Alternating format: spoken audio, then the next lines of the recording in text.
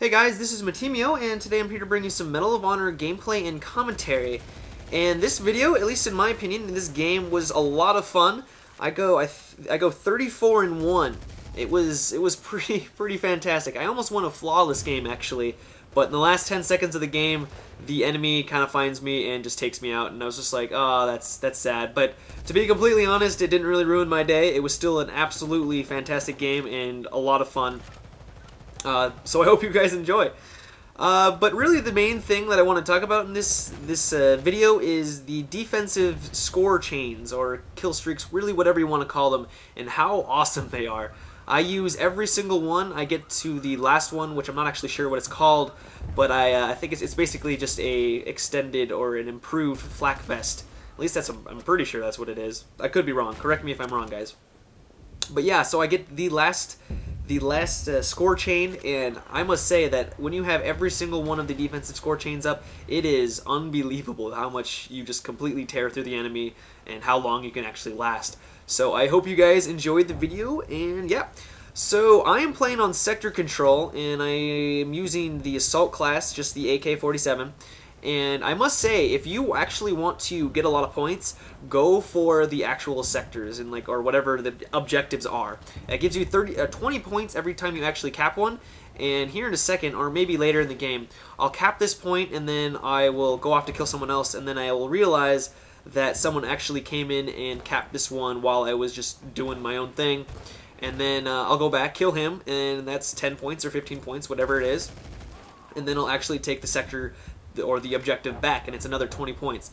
So the points really rack on when you actually play the objective, and I can definitely contribute my score to just actually playing the objective and trying to be a team player, because it really makes a huge difference. Like right there, I was able to get the 20 points, which is 2 kills, and I was able to get the flak vest. And if you guys have ever used flak vest, you definitely know that it is a really good ability. And right there I get a nice little double kill with the spray. I thought there was only one, but I kept shooting and I got more hit markers, so I was like, not going to complain. And right here, like I said, this guy took the point while I wasn't looking.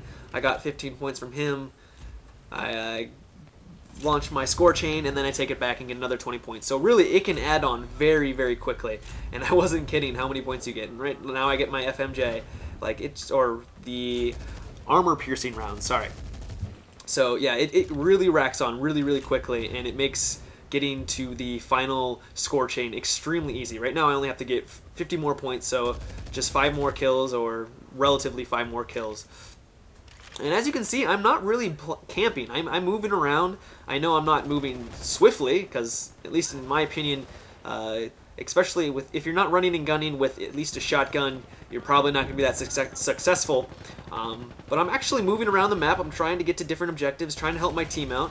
I've taken I think 3 sectors so far, so I'm helping my team, and the enemy team took this back while I wasn't looking.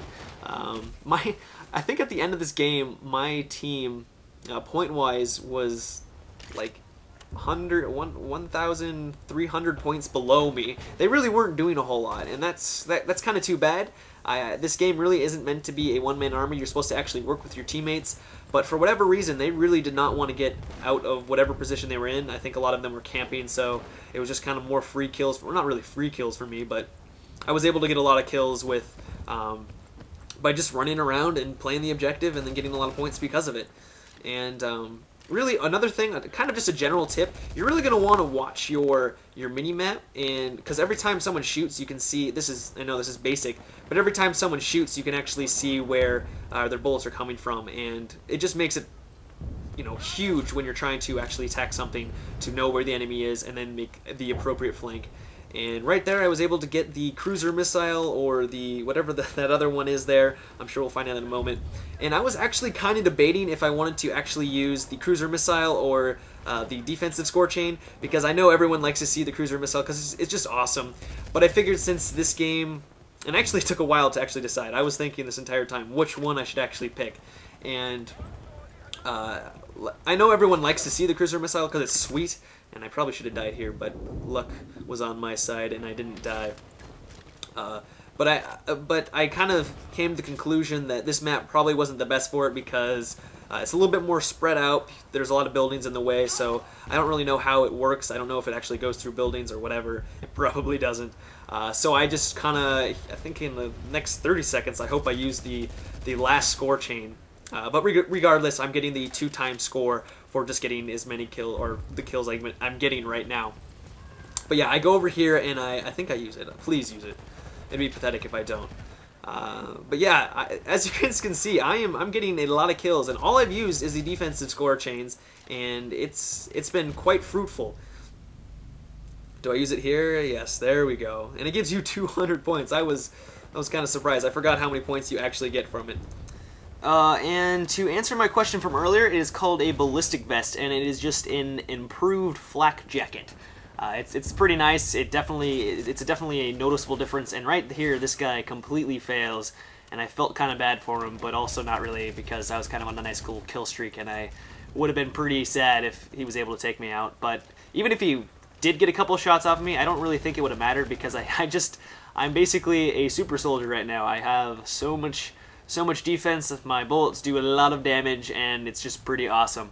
And hopefully this is kind of just giving you guys an indication of how powerful all of these defensive score chains are. And not only do they affect me, but they affect or help my entire team. But probably that's not a big bonus, because my entire team really isn't doing a whole lot. And like I mentioned earlier, they really didn't contribute to basically, I mean, they are contributing to the game, but their points scored, if that's any indication of how much they actually did throughout the game, really wasn't that high.